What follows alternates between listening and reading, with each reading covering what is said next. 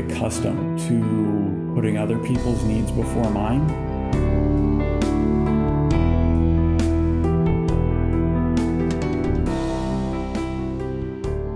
Hey, welcome. This is Whistlekick Martial Arts Radio. My name's Jeremy Lesniak, and today I'm joined by a good friend of mine, Mr. Nishan Grout. If you've never checked out our website before, you should. Whistlekickmartialartsradio.com. Good stuff over there. Photos, video, links, transcripts. Sign up for the newsletter. Find the sort of secret Facebook group that we have for the show.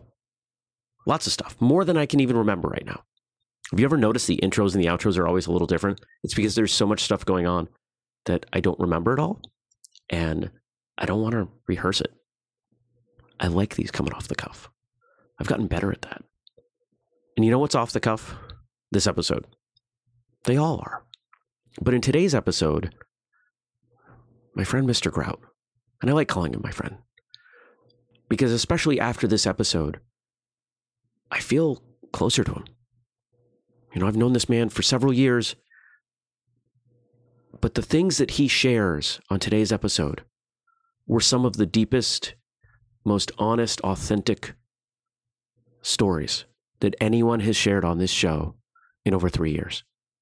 And the fact that he felt comfortable talking to me about these things, I can't help but feel closer.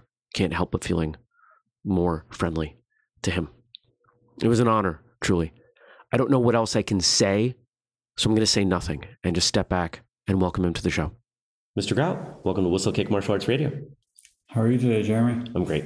Great. Thanks for sitting down.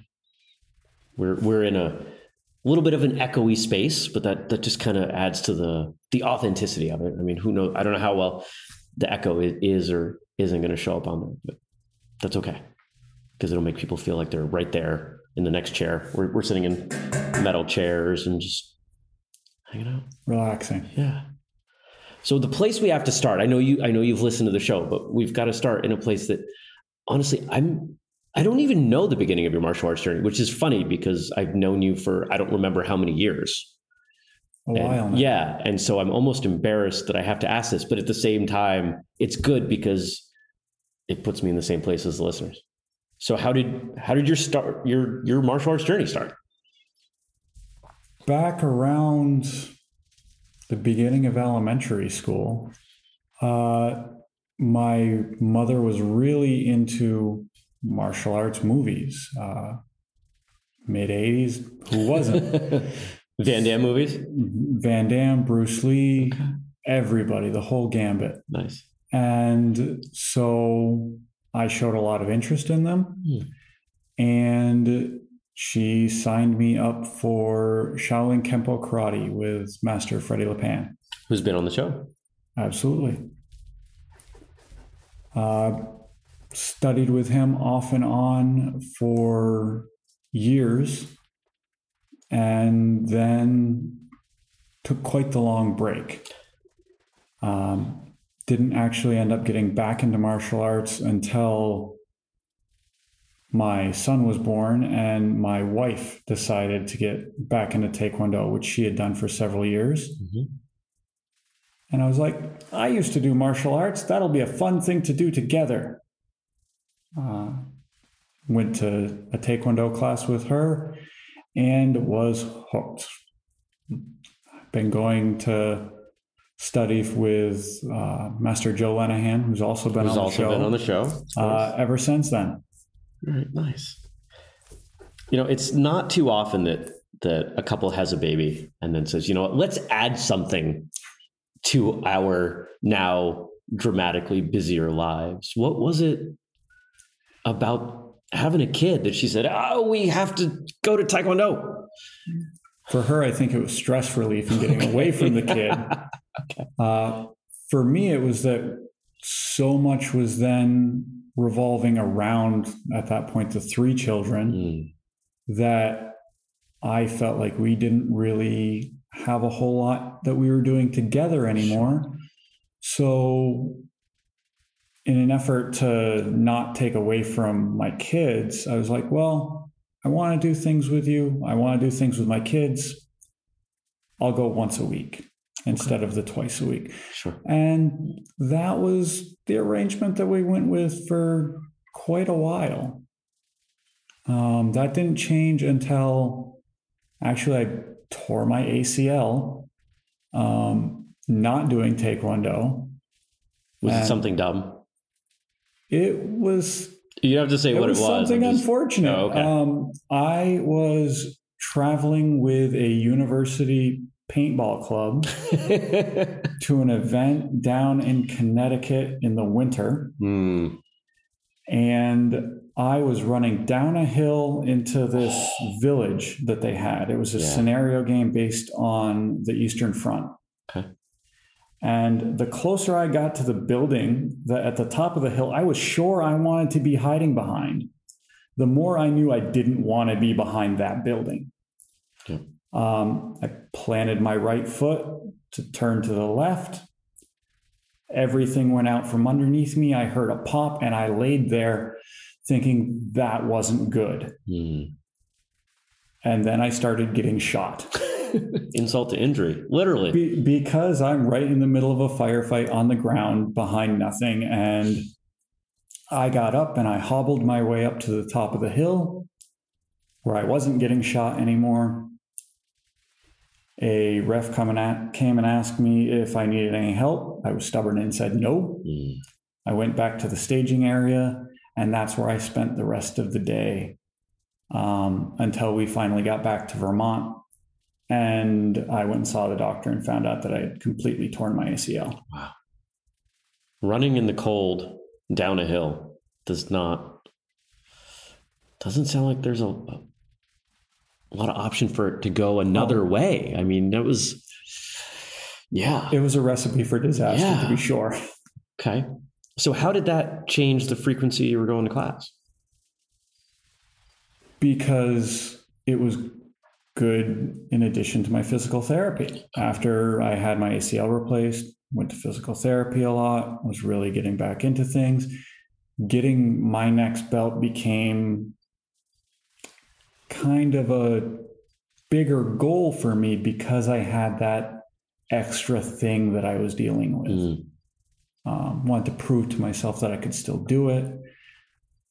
I convinced my wife that it was good for my knee. She agreed. So I switched to going to every class on top of the physical therapy appointments that I was going to 2-3 times a week. And so how long into your martial arts journey was that? Or into your second stint, your Taekwondo stint? I was getting ready to test for my high blue belt in Taekwondo. Okay. And oddly enough, looking back at it, that was probably the easiest testing I had ever. Not because obviously the lower ranking tests are easier, but I was in so much better shape because of the physical therapy and the extra work I was doing at home. Sure. Okay. So here you've taken, at that point, you take another step in, you jump in, you go a little deeper into the pool, so to speak. Now you're going more than once a week. What are the next, whatever? What's that next period of time look like? How, other than being in better physical condition, is this scratching more of an itch for you that you're going more often now? I was really enjoying being there all the time. The kids weren't quite as young, quite as needy. The grandparents really liked having time with them. Cool. And I didn't feel that same fresh new dad guilt as I did when I first started leaving their sides. Yeah.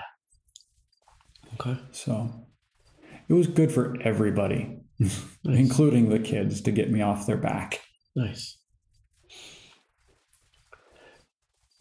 Now, from what I know of you now, and even the little bit that you've said, it's very clear that martial arts is something that belongs in your life. It's something that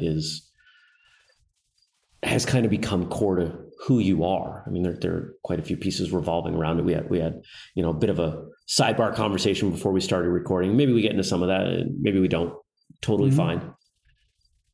But you had quite the hiatus between your time training with Master Lepan and your time training with Master Lenahan.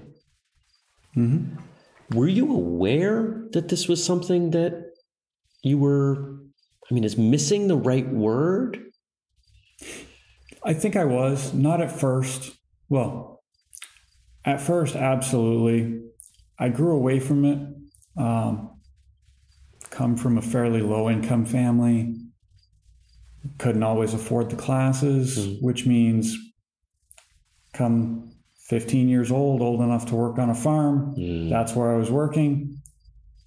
As soon as I was old enough to work at a restaurant, I was working at a restaurant, worked my way through high school, actually dropped out of college because of working. I spent 1 year in college. At the end of the year, I was like, I've worked so much, I haven't actually retained much of this stuff. And yeah, the piece of paper is going to get me a job, but what I learn is going to keep the job for me. So I dropped out of college, went back to work, finished my associate's degree afterwards, and really toyed with the idea of going back a lot, visited a school occasionally, but never really clicked. Okay. Are you willing, not the where, but are you willing to speak to the why? What wasn't clicking? I think it was, for me, that I was concerned about tying up much of my income. That's something that's always really kind of been a sticking point for me. When I was younger, we had a house that our family, quite frankly, outgrew. 3 boys in 1 bedroom is a recipe for disaster like no other. A literal disaster. Absolutely. Nothing but fighting, nothing but messes. My parents made the right choice in getting a different house, bigger house. That ended up not working out. We ended up spending a summer living out of tents and a winter living on a friend of the family's couch, essentially. Tying up money since then and big changes in life has been something that I have a hard time with since then. It's an experience that I haven't had to go through. And one of the things we haven't talked on the show much about was I grew up in a lower income home. It was just my mother and I, and she made the decision when I was young that she would work for herself. No surprise. I'm a multi-time business owner. That does tend to go through the family. But what you're describing, your kind of attitudes in terms of being conservative and just the way you're talking about your children remind me a bit of my mother. Some of that kind of Depression era stuff that stepped down to my mother. Obviously different generations, but I can certainly relate to it as much as I can, not having gone through it. Mm-hmm. So I see what you're saying. The priorities are pretty important, especially when there's a family. When did the first children come into the mix? All of the children came into the mix at the same time. Okay. My 2 daughters are from my wife's first marriage, and they are absolutely mine. Sure. I've seen you with them. They're both teenage girls now, so I'm not cool enough to be seen with, and usually the bane of their existence.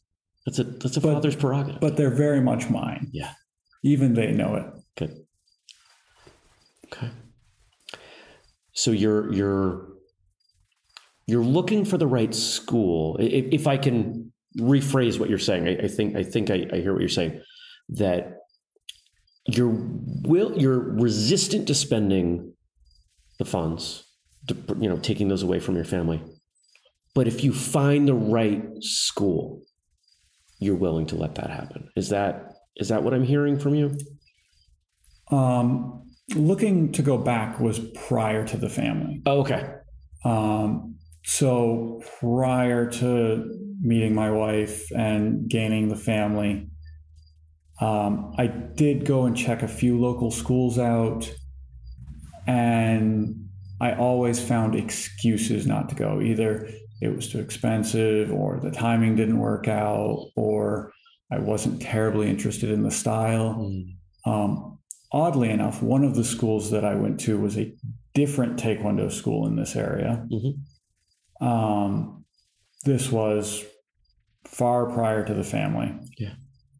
And I never saw myself as a Taekwondo practitioner. There are lots of jumpy, spinny kicks that are really high in Taekwondo, and I've never been terribly flexible. Never really saw the point in the flashier stuff. I'm working on the flexibility. It's gotten a lot better since one of my testings where you told me that I should spend some time in a sauna and really start stretching. That sounds like something I would say. It's still something that I struggle with a lot. Yeah. But I'm getting there. Good. That's one of my big goals for my next testing. If we look back on this time, and I'm focused on this because I think there's some interesting stuff that the listeners might hear that might resonate for people, especially people who are earlier in their martial arts journey. If we look back on that time where you're checking out other schools and in your words, making excuses for why you're not going, was there something maybe deeper? Maybe you weren't ready to go back. It almost sounds like it's something you felt you should do, but you consciously thought you should do, but maybe in your heart you didn't believe it was time, or you just weren't there yet. Yeah, something along those lines. Okay. I can't break down the psychology of it, but I'm sure you're onto something there. Yeah. There was definitely part of me that felt like I should get back into it, but something was stopping me. Okay. And I think it's only clear to me because of the contrast. Because you tear your ACL and now you're going to class more, and knowing what I know of you as a martial arts and your dedication now and your involvement, your wife, your children, and other aspects. I mean, it's such a 180 that there was some transition there. And maybe, maybe you don't know what it is. And maybe, if you don't know what it is, we're certainly not going to figure it out in the next however many minutes. Absolutely. But there's something there that, I don't know. I'm guessing the listeners can hear it too. But anyway. Absolutely. Yeah. Cool. So yeah, that's really how I got out of and back into Taekwondo or martial arts. Yeah. And really the choice of Taekwondo, I still don't know that it fits entirely for the aforementioned reasons. But it's absolutely adopted me since my wife brought me into it, because she was very much, she's going back to Taekwondo or not back to martial arts at all. Right. So if I wanted to do martial arts and I wanted to do them with my wife, I was going to become a Taekwondo practitioner. Well, I've always said, and I know you've heard me say that it's you choose the school, the instructor, and the people, not the style. If you choose the style, you're going to go wrong much more often than the other way. And I know your Taekwondo instructor, and you know your Taekwondo instructor. And longtime listeners know your Taekwondo instructor because he was episode 10, 11. I mean, it was pretty early on. 20. Yeah. I remember roughly when we did that one. And interestingly, the other episode that's been recorded in a Masonic lodge. No, there have only been two. They've both been in person and in a whole different one. So we've heard about you with martial arts. We've heard about paintball. We've heard about injuries, and those are all good stories. And whether it involves your wife or not, I'm not fishing for anything because I don't know. But families that train together tend to have some interesting stories, especially around the kind of the flux in authority, we can say, because does she still outrank you? No. Okay. All right. But she did for quite a long time. She did for a very long time until recently. All right. She outranked me until I received my second stripe. Okay. And when I did receive that second stripe, she had a really hard time with it. Tell me about that. So probably at this point, 7 years ago. Okay. At work, my wife, Tony, hurt her back. And back injuries are tricky things, as anybody that's ever had one knows. Misdiagnoses, concern from physicians that she was just hunting for pills, trips to the doctor. There was one trip to the emergency room that culminated in a week-long stay in the largest local hospital before they would let her leave because she could walk again. She couldn't stand. She couldn't.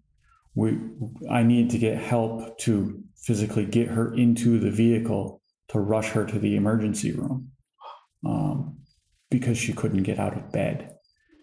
And they refused to let her leave the hospital until she could walk 20 feet and up 3 stairs, because that's what she needed to be able to do to get into the house. That makes it difficult to train Taekwondo. So she was unable to train Taekwondo. And that's when I caught up to and surpassed her in rank. She had a hard time with it, understandably. How about you? Yes, because here she's the reason that you started training again. And I've honestly had a hard time with it since she stopped. Even participating. Even participating. Okay. Our kids participating for a while made it easier. But with no one else in the family participating, I honestly, between that and being a black belt and the certain level of contentment that often creeps its way in there, I've had a hard time some nights just getting to class. Talk about what that feels like, or what thoughts are going through your head that make that difficult. Before class, my mind will go through all of the things that I could be doing around the house with my wife, with my daughters, with my son. And I'm back to the point when we first started where I feel like it's taking more time away from my family than what I'm getting out of it. Like I would get myself and my family together would get more out of it if I were not at class, which is a strange place. I'm very accustomed to putting other people's needs before mine, but it's weird to have Taekwondo be that thing that's taking away from family and not Taekwondo, martial arts in general, as we've all said and heard you say, you get out of it exactly what you put into it. I like to think I put quite a bit into it, and to still have that feeling that that's not as much as what you can get out of being with your family is strange. Did they ever pressure you? My wife pressures me continuously to go to class. Okay, so even in the direction to counter this feeling, the family's pushing you to go to class, and you're still having that feeling. Yes. They've always been very supportive of it. Even so, there's a level of contentment there. Like, I've gone further than honestly I expected to already. And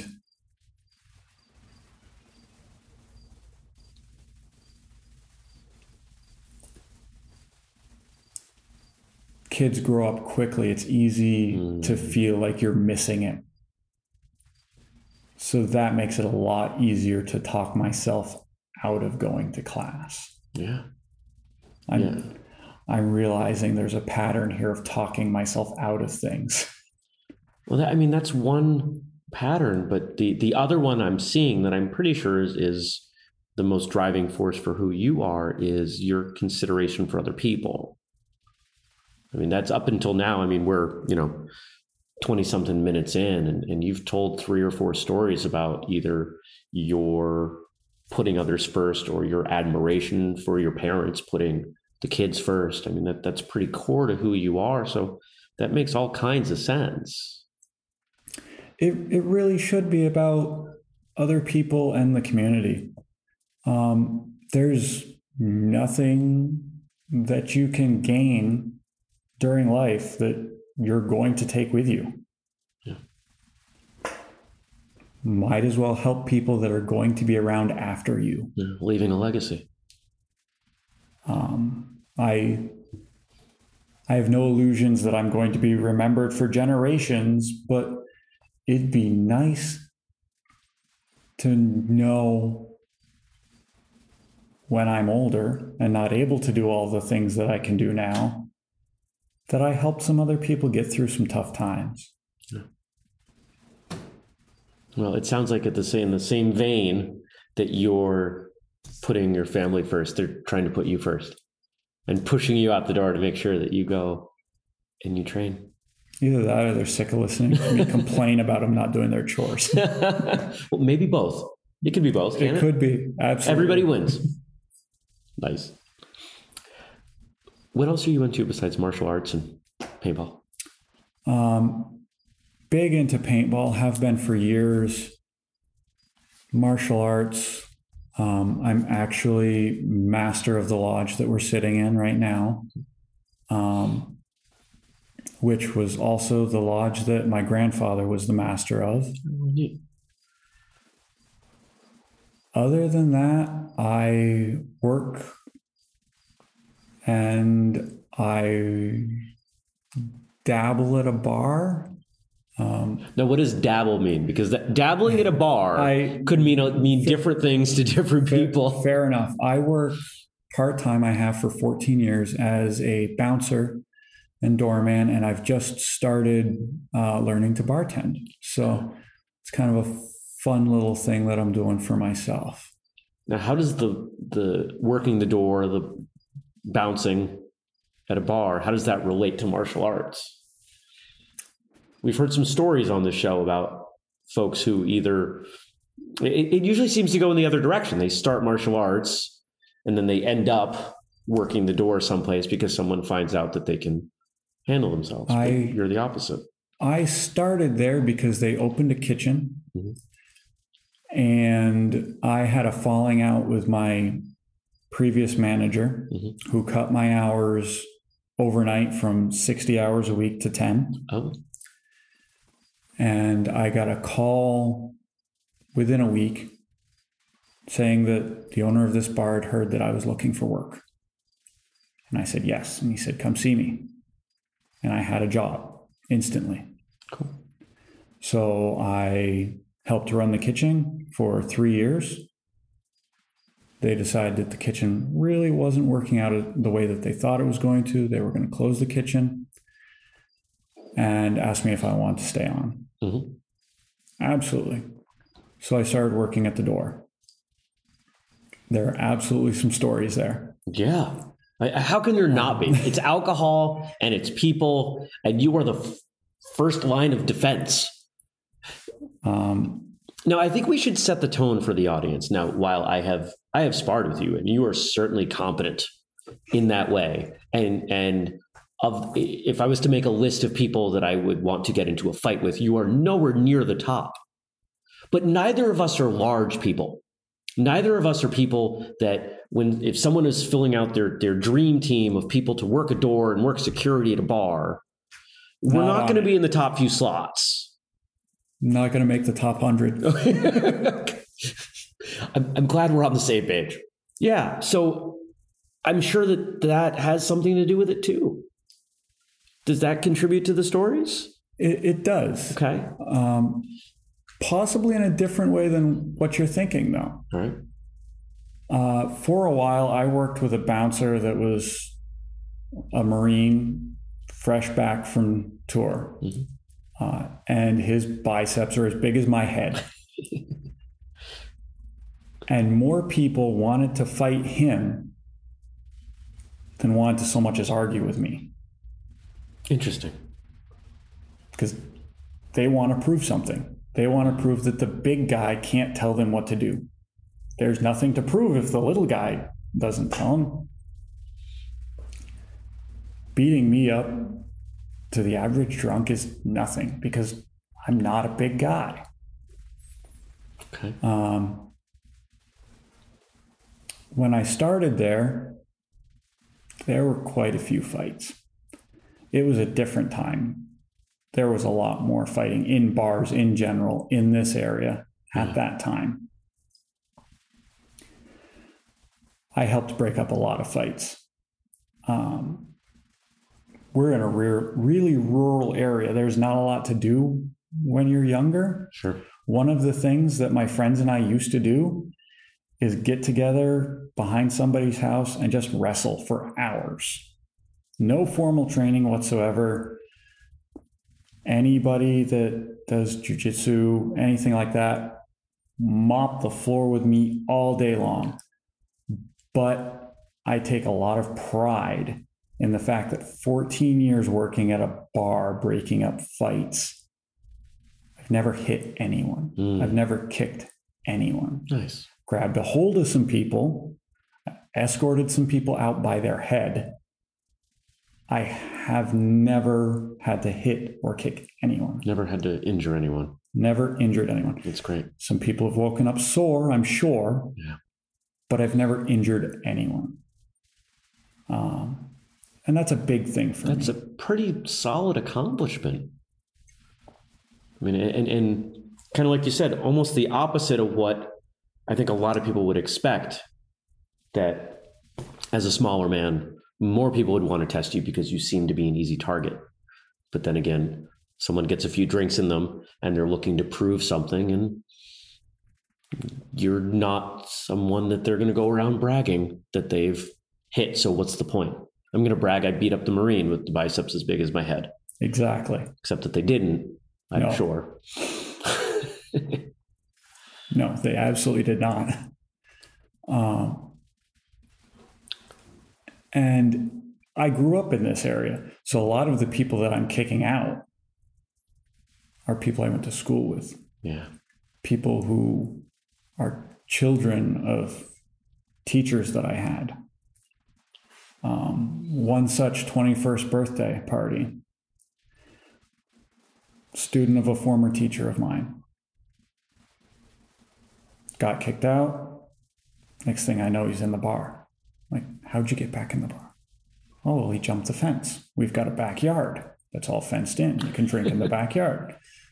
He climbed the 20-foot fence somehow and ended up back in. How he didn't break his neck jumping over the fence is beyond me, but he made it back in. So he went back out. Next time in, he's back in there. His buddy let him in through the side door. So finally, listen, now your entire group needs to leave. And I found the sober guy, talked to the sober guy. I'm like, listen, you've pushed your luck as far as you can push your luck. He's got to go. You got to get him out of here because he won't stay out. Yeah. 10, 15 minutes later, he's still in the parking lot. He wants to fight his friends. He wants to fight the cops. He wants to fight me. And I just told him, look, you've got 3 choices at this point. We can call the cops and you can spend the night in jail. You can come back up this ramp and we can fight, and you can probably spend the night in the hospital. Or you can let your friend take you home and you can spend the night in your bed. His friends all knew me from school. I had a little bit of a reputation in school, and his friends dragged him out of the parking lot and brought him home. So that ended really well for everybody. So what's this reputation? Were you a rougher youth? I got to that point. Yeah. So, of course, small town, poor family, people are going to get picked on. Okay. My graduating class was all of 22 people. Wow. So very small area. Everybody knows everybody.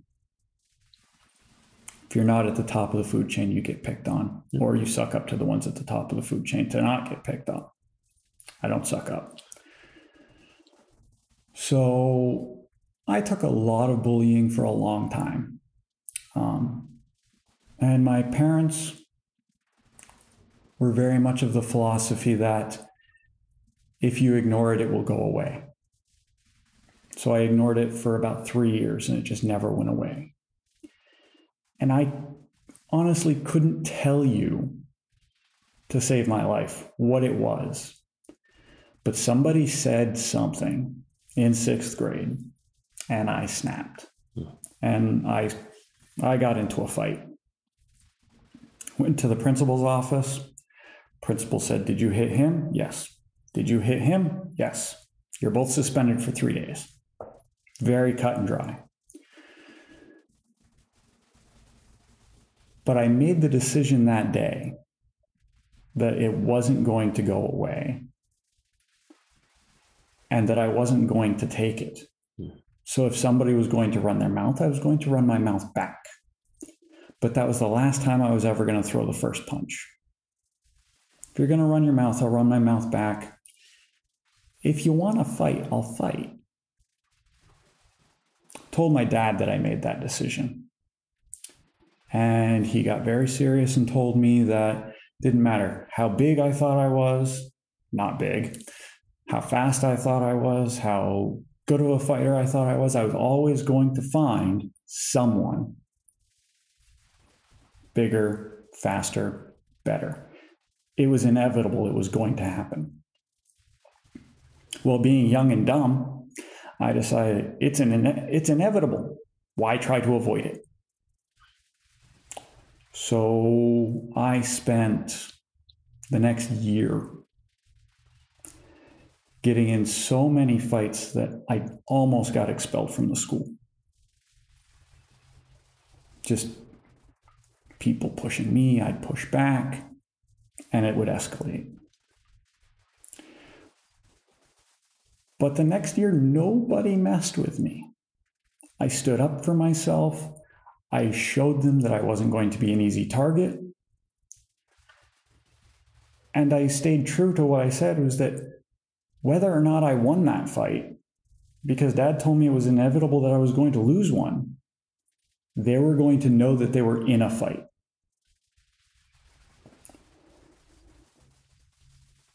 So I ended up as a reputation, somebody that you didn't mess with.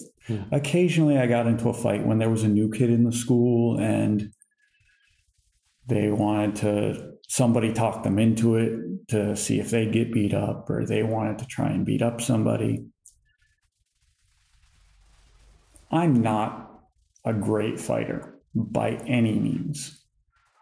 But as somebody who spent his summer throwing bales of hay, working in a hayfield, had previously trained in martial arts, and wrestled his friends for fun, at that age, I was pretty decent. Yeah, that sounds like a pretty good recipe for a schoolyard I was able fighter. to take care of myself. Yeah.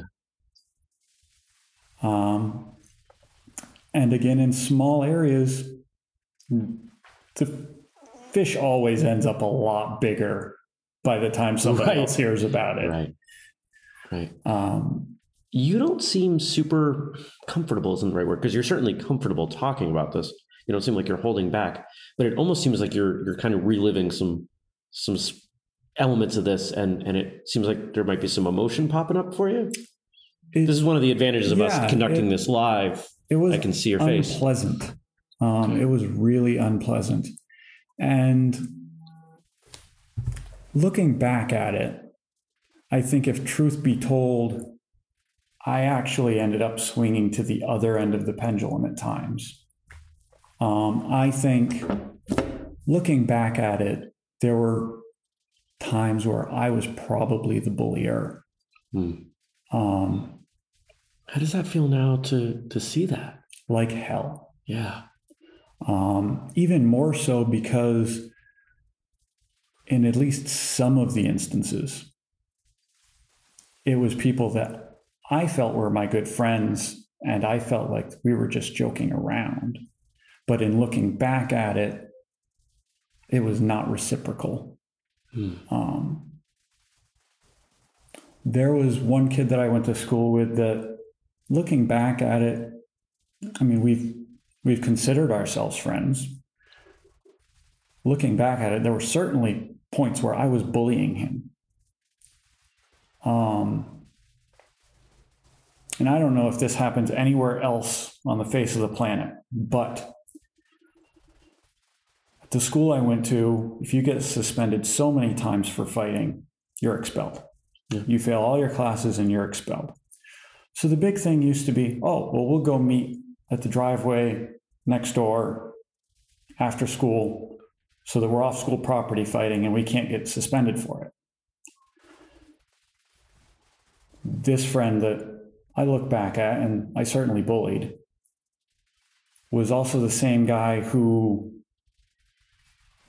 agreed to a fight that he most definitely was going to lose. There was no doubt about it. With you or with someone else? With someone else. Oh, okay. And I remember going up to him and being like, when do you want me to step in? I'll be there for you. I'll stop it whenever you want me to stop it. How old are you at this point? I was probably a sophomore or a junior in high school. And he said, if somebody else steps in, I'm like, so if he's really wailing on you, you don't, you're like, no. As long as it's a fair fight, if he beats me up, he beats me up. It's on me. And I'm like, oh, okay.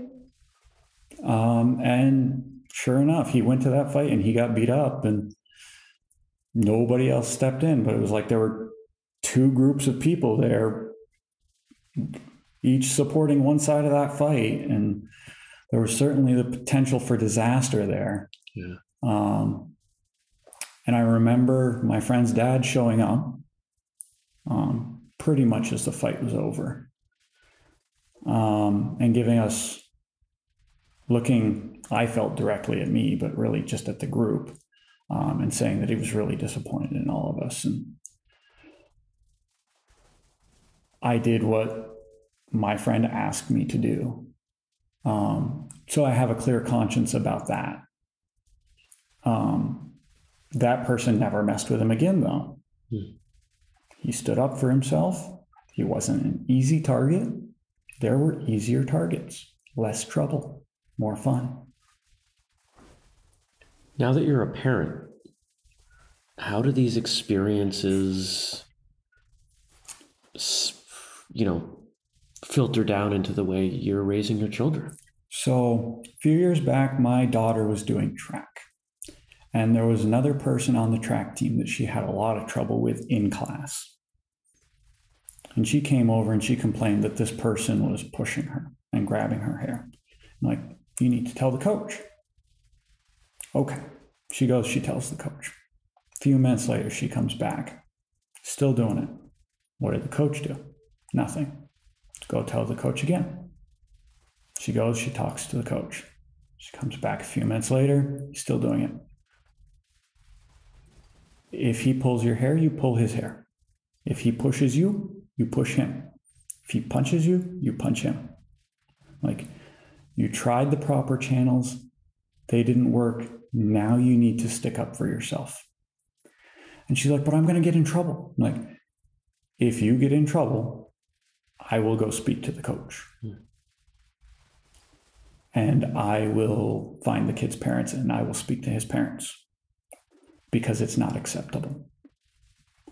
But us getting involved is not going to change things the way you sticking up for yourself is going to change them. And about 3 minutes later, this kid went flying over 3 gear bags because she pushed him so hard. And that was the last time that he messed with her.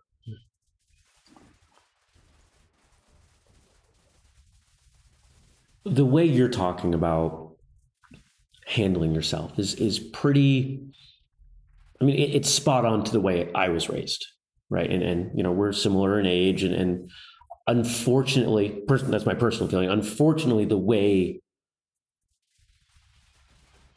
bullying, I mean, we'll kind of lump it all under that heading, is handled these days is very different than what it was when we were kids, you know. And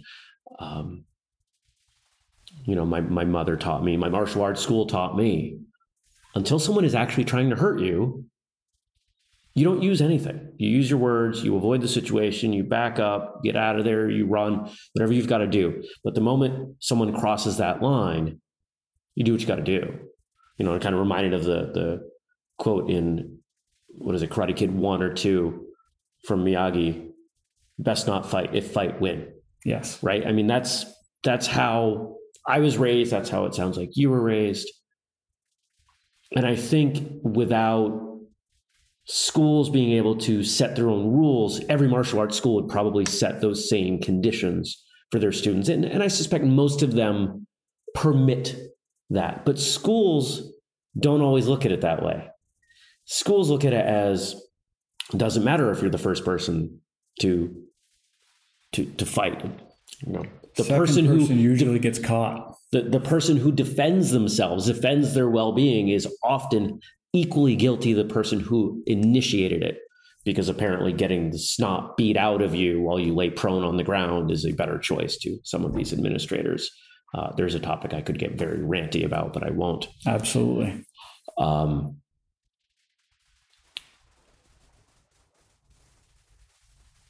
Does your knowledge of martial arts and the fact that your children have been through martial arts, and your wife, the mother of your children, is a martial artist, does that change the way you look at this? Would you offer the same advice to your children if you weren't a martial artist? If she had she trained at that point?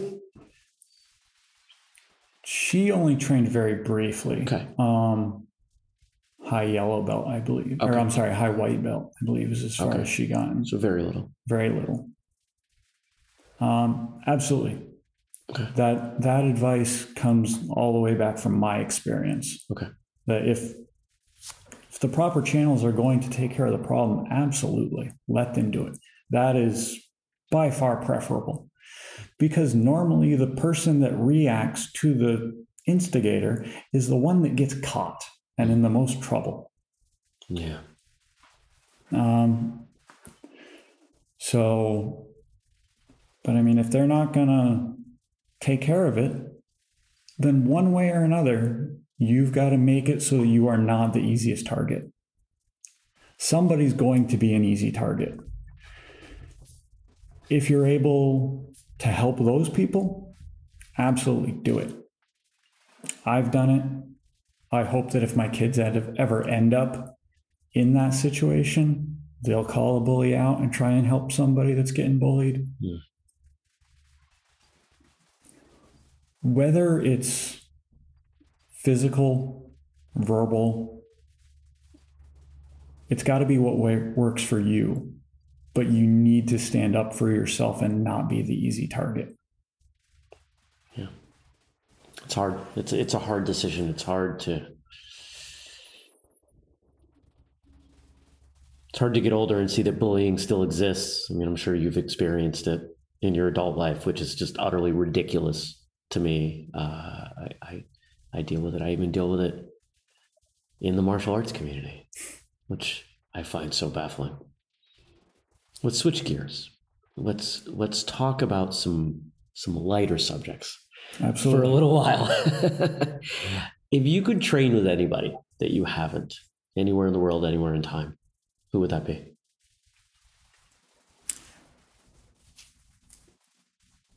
I'm a horrible guest in that I didn't double check on this gentleman's name. It's okay.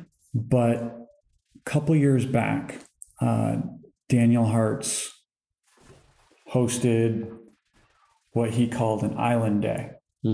And we got together and trained outdoors in the grass all day. And a gentleman from Maine, Mr. Wynn, I can't remember his first name. Aaron Wynn, came in, and the level of excitement and just pure joy in his entire body as he swings a stick at you so fast it's going to break something if you don't block it. Yeah.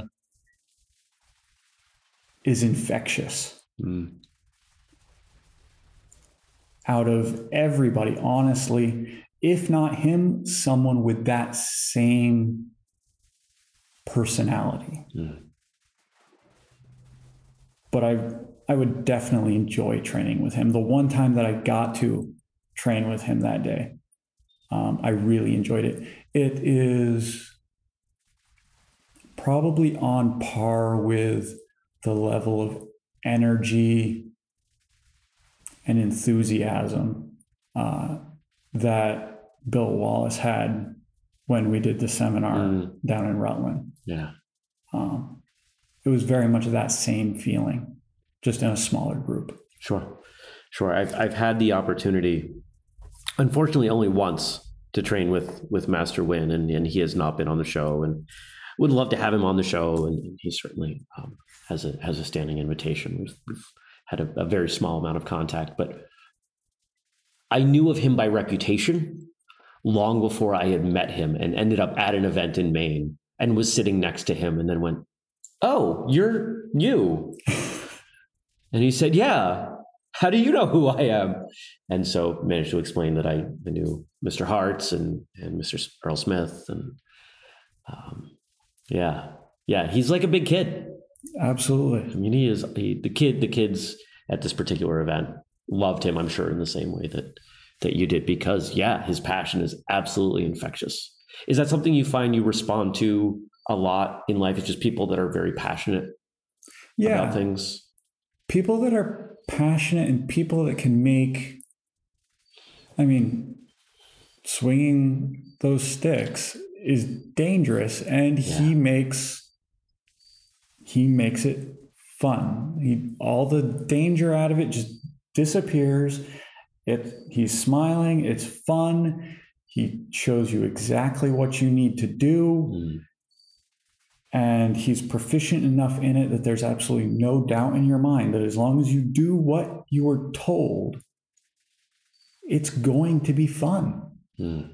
It's not just going to be safe, it's going to be fun. Nice. How about competition? Is that ever? Not really. No. Why not? I've done 2 or 3 tournaments here in the Vermont area. I didn't start doing competitions until I was already a black belt. And the reality of it is, if I didn't have to go in order to coax the other students into going, I probably wouldn't have done it then. I'm considering getting into forms and possibly board breaking competition, just on some of the local ones. But not sparring. Okay.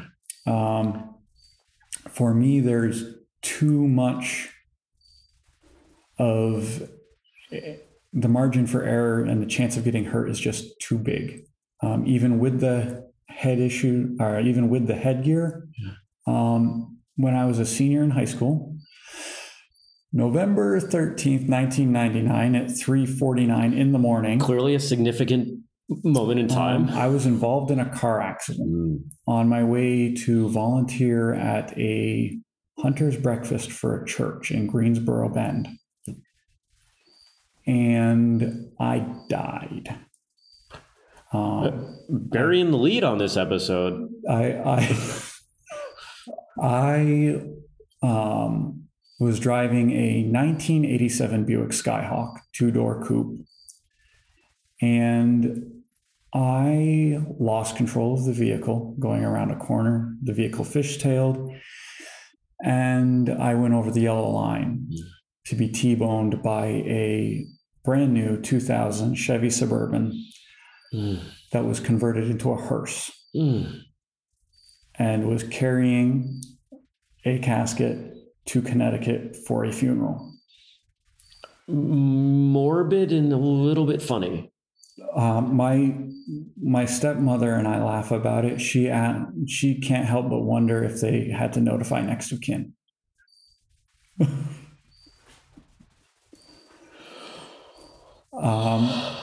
Out of that, I ended up with a hand crushed to the point that I needed four metal rods in it, a broken collarbone, a punctured lung, some broken ribs. My skull was fractured in 7 places, and I had cerebral fluid leaking from my left ear. I had to learn to walk again, talk again, the whole 9 yards. My memory's still shot from it. Wow. I had an air pocket on my brain. The danger of getting hit in the head and suffering another injury like that just is not worth it to me. How much of that is physical concern and how much of it is, I'll be blunt, fear? Most of it is likely fear. Okay.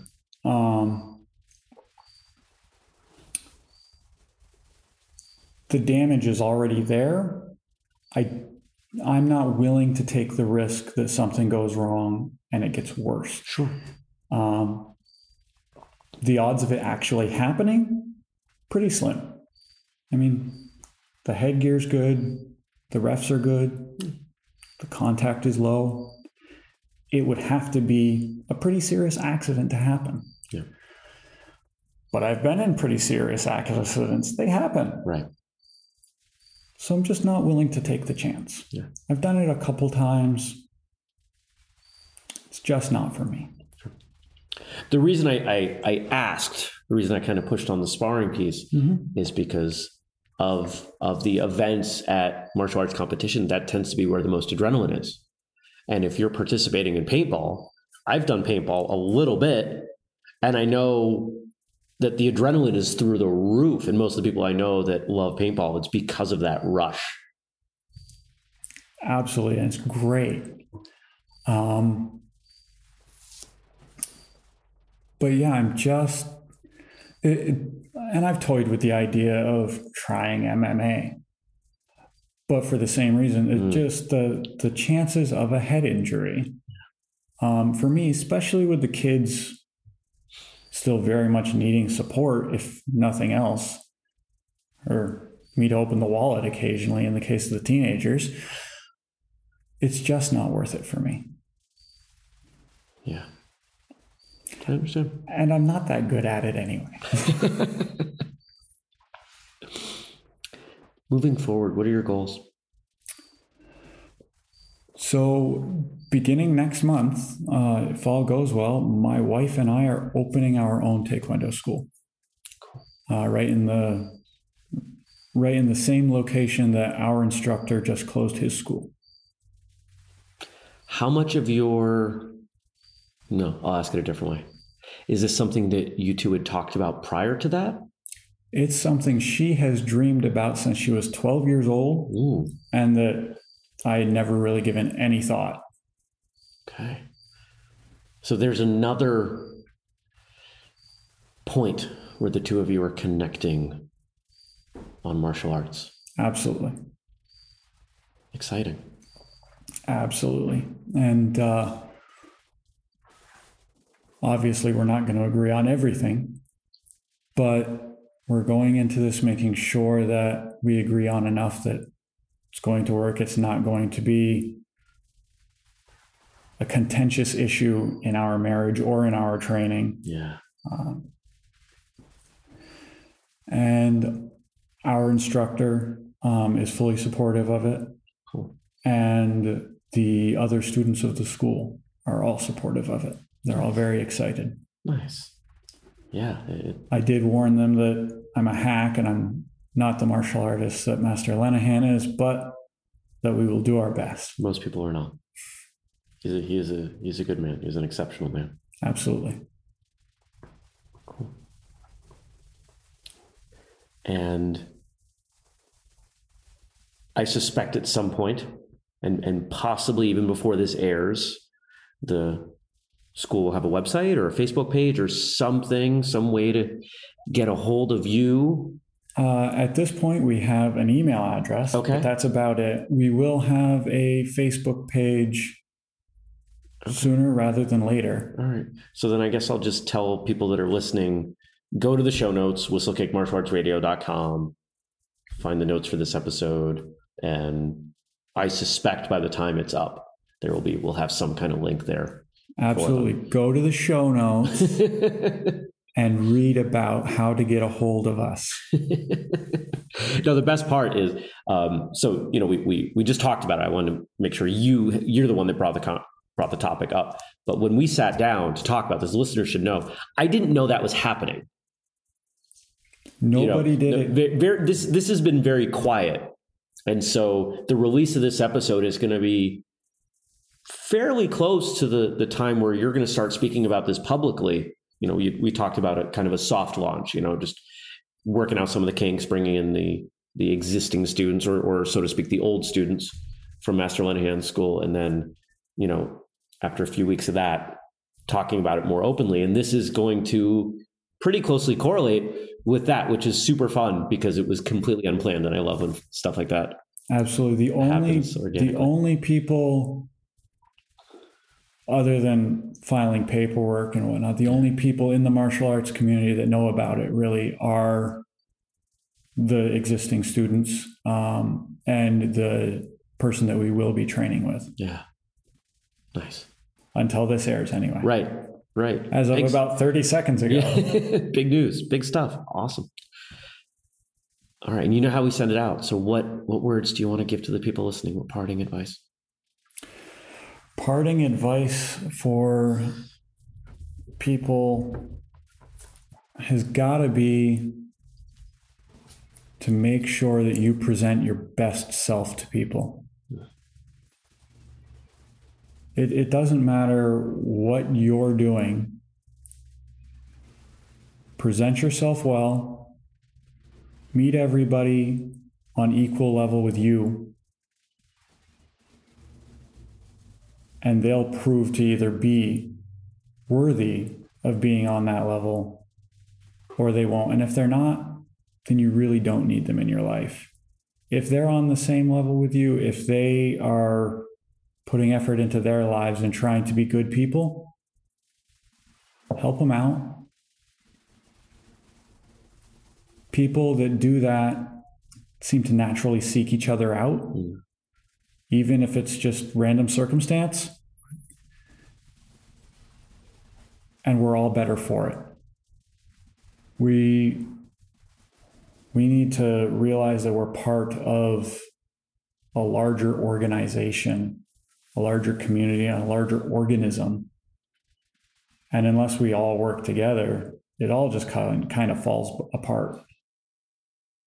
When we talk about the martial arts relating to every aspect of life, I think this is a good episode. There's so much context to who this man is that comes from his martial arts training. And that when you train with him, because I've been fortunate enough to train with him on a number of occasions, more than nearly anyone that's been on the show, you can see that come through in the way he conducts himself. This is someone who loves martial arts, but as you heard, maybe didn't know how strongly a place in his life it needed, that he deserved it to have, however you want to look at it. Well, I'm glad he's found it. I'm glad that he's continuing his path, his journey, and I'm excited to get to watch because I live nearby. Thank you so much, Mr. Grout, for coming on the show today. I'd love for you to head on over to the show notes, maybe leave a comment under this episode. Tell us what you thought, or if you're more comfortable, you can go ahead, you can email me privately, jeremy@whistlekick.com. And of course, we have social media all over the place. We are at Whistlekick, Instagram, Facebook, Twitter. And I won't say their name because they didn't give me permission and I didn't ask. But recently, one of our more public guests from the show in the past said in comment on our Instagram feed that ours is one of his favorites. This was completely unsolicited. Made my day. And I sent it over to the media team and it made their day too. So, yay. Super cool. We have fun with what we do. Hopefully that comes through. If you want to check out the products, the other stuff we have fun doing, find it at whistlekick.com. And of course, I will see you soon, whether that be in your ears or maybe around at an event. Until next time, train hard, smile, and have a great day.